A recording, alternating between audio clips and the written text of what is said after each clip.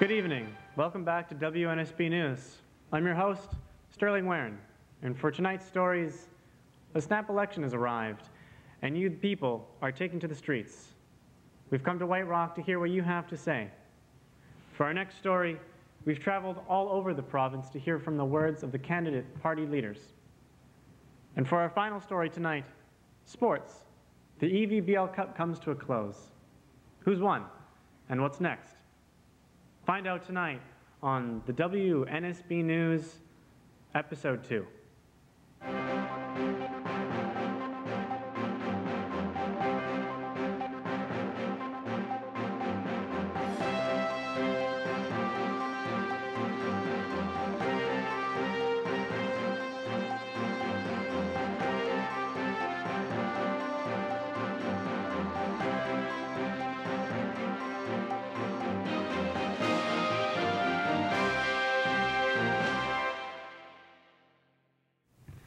Our top story tonight.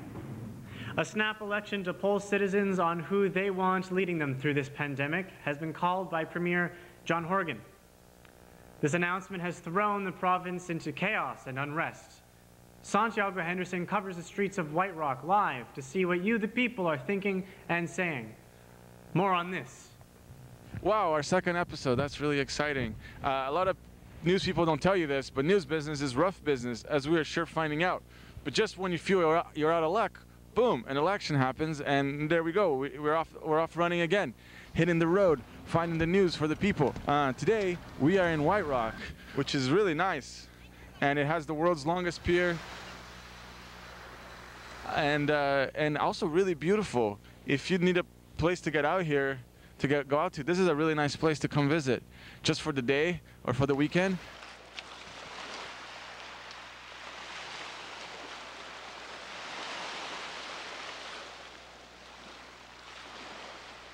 We are interviewing the people to find out about the election BC. You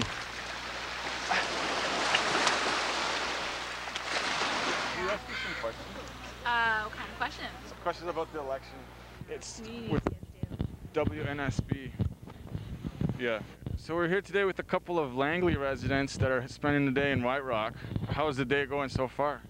It's going good. Yeah. It's sunny, it's nice, got our ice cream. Spent a lot of money at a thrift store, now we're enjoying the view, so it's a good day. Now, about the election, have you guys voted? Yes, I have voted. I haven't voted yet. How about you who haven't voted? What are some of the important things for you to decide your vote? I'd say just looking at like what they're going to be putting like back into the community, how they're going to be using, you know, our taxpayers' dollars, and then like looking at like wages and stuff for the year, things like that. Just because you know we're all like, well, for me, I'm like the working woman, and then I just started a business this year, so probably looking into like what they'll be doing for small businesses. What's your business? So, say it, girl. I don't know. Okay, I'll say it for her. It's called the Bliss Makers. It's a gift box and grazing board company. It's amazing. You should check it out. Yeah? Yeah, so I do that. So we do like niche gift boxes, and it's just all about celebrating life and living life to the fullest in the moment. Oh, that sounds really, really nice. It is. Why should people vote? People should vote because we need to come together and have a better White Rock. Well, like, it's a cool right that you, like, here we're allowed to, like, have a say in our political standings, like, compared to, like, other places where you're not allowed. So, like, it's good to, like, use your right to do that, so then you have control over what's going on, like, somewhat control. How come you guys haven't voted yet? Well, don't you have to go in? You have to, like, register. I just don't know enough about politics. Okay, well, what would you like to see happen different than how things are today? Anything, I don't know. I just even know. can't vote conservative right now, so that's good. You would? I like liberal. Yeah, In the middle. In the middle? In the middle. What about the NDP? They're not bad either. Yeah, or NDP. Yeah, they're good too. But I heard the NDP guy's really young. Did I heard that? Young is bad. Yeah, and young is just not, a little immature. Like, but you look pretty young. Yeah, I know, but I'm not running for premier, is it? No, I don't know. It's mayor? I don't know what the election is.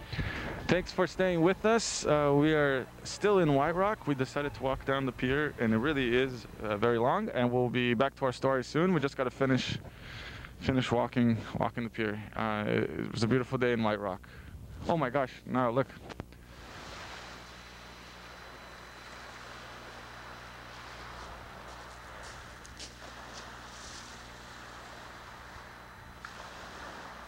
We wanted to ask you a couple of questions just about the election, if you voted, Sure. if you went. Thank you so much. Yep. Was kind of greedy and premature and taking advantage of a COVID situation. What do you guys want to see different after the election? I think I'd like to see less government interference in our lives. Do you find that that has kind of grown that with the pandemic? Yes. Yes, the government is kind of being a nanny state, even more so. And I'd like to see a little more emphasis on life in the womb, pro-life, and freedom of religion, those kinds of things. And freedom of speech. Yeah, freedom of speech. There is a terrible breakdown in being who we are as people. Too many people are afraid to speak what's really been embedded and etched in their own hearts. Yeah. And we were made that way. You know, we're not, this is not just rocket science, and it's not scientific. It's like we were born in our mother's womb. We were created by a loving God, a merciful God, and He gave us this beautiful earth to enjoy for our earthly pilgrimage. And look what we're doing. We're not even respecting the gift in every other person's womb. And when you kill people in the womb, let me tell you, it makes for a very disordered society, and only darkness will come from that. And we've seen that in ancient cultures, like the Mayan culture, for example. They sacrificed their children. And guess what happened? And so even in the Roman culture. What happened to the Mayans? The Mayans used to sacrifice their children to the gods. And then what happened to them? The culture was completely imploded. Well, and it didn't help that the conquistadors came with disease and guns and metal. And yes, but still, nothing good comes out from that, you know. Okay, thank you so much. Thank you so much for sharing. Thank you for taking the time. It was really... Thank you. So great to see so many passionate voters. For our next story, the race to candidacy has been hectic this year as parties scramble to urgently collect their campaigns together. Santiago Henderson delivers a whirlwind tour around BC, getting an inside look around what the parties are all about, and especially their candidates. More on this. Today, we are interviewing the campaign for NDP candidate Bryn Smith, a hot young gun coming out of Teachers College, ready to take over the world and trying to unseat a liberal incumbent in a tough race in this district where the Liberals have taken over for many years. About like election things. Oh yeah. Could we ask you some questions?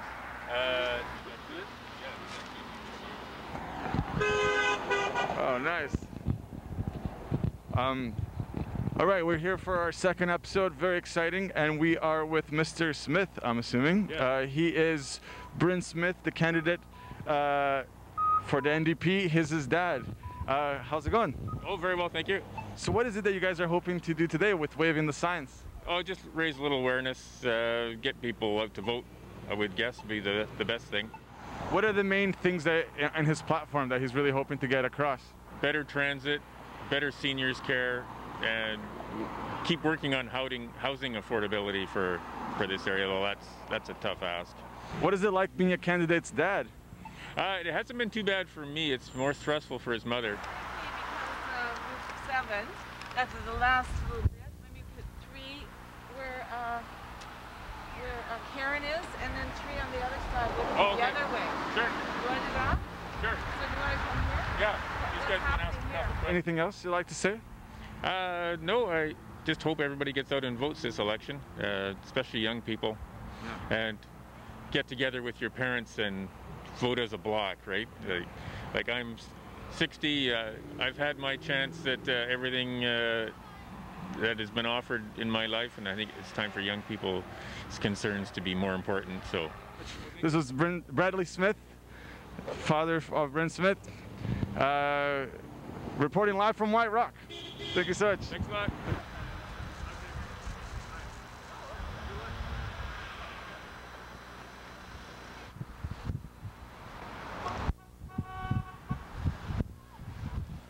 And solutions powered by Intel ePro platform. Call an advisor today at 310-DEL. Here's the face of the entertainment industry. Canadian Black, Indigenous, and people of color creatives. Yeah. All right, so our election coverage continues. Now we're over in Coquitlam, where candidate Nicholas Sperling is advocating for change in the community. Coquitlam is a very different vibe than White Rock, beautiful White Rock, but we are slowly adjusting. So more in a minute.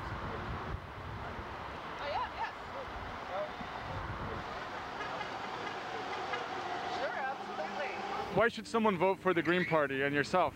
Well, the Green Party, I think, is the only forward-thinking party at the moment. We're the only party that's looking at how we can keep our economy going as we move into all of these changes around automation and around the end of fossil fuels. So we support things like basic income, education, so that we can transition people into new positions, but also just education in general, because we believe in supporting the people of the future.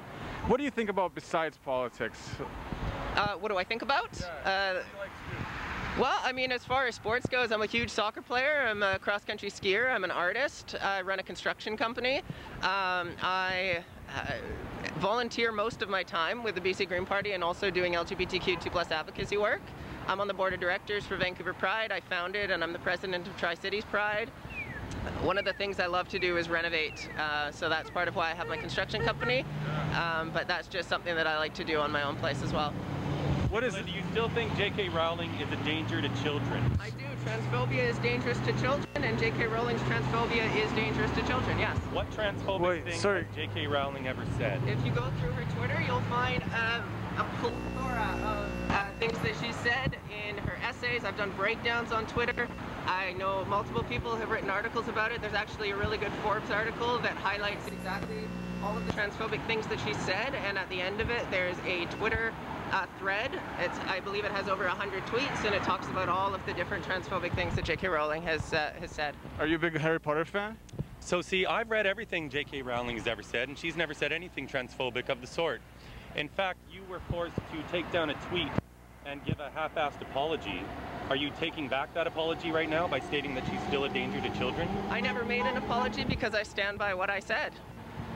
I see. Are you representing J.K. Rowling? No, I'm representing myself. Why? What is a big stake for you here? That's a big conversation. You want to have a conversation in a minute? No, I want to know why you felt like this was the right time for you to come and ask these questions in the middle of my interview. Well, public street, I think I have that. Yeah, but we was interviewing her. Why do you get to interrupt my interview? I just felt like it. Okay, so that's not really nice. Do you mind giving us a sec? Sure, I'll give you a sec. Okay, thanks so much. Yeah. Anyways,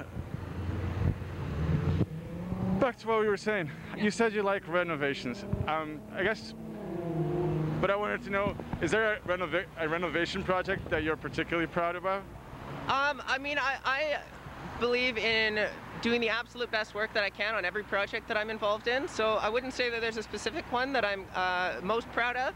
However, I did a full renovation all by myself of my place out in Chilliwack, and so I am very proud of that. That was a sort of a momentous occasion in my life, and I recorded that through YouTube because I make, generally I make trans-related educational content through my YouTube channel, but I was focused on this renovation, and so I focused my channel on recording that, and yeah, I'm very proud of having completed an entire renovation on an apartment all by myself. Well, that's awesome. Thank you so much. Thank you so much for your time. Yes, thank you. And thank you, and good luck. Thank you very much. Thank you. Do you like renovations? Renovations are great, yeah. Well, what do you like to do with your free time besides this?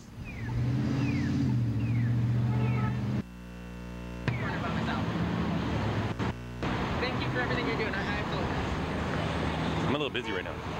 Oh, what are you busy with? I'm editing some video I just took. Are you uploading it to Twitter? Oh yeah, we'll be. Well, well, there you have it, folks. That was a really nice conversation with Nicola.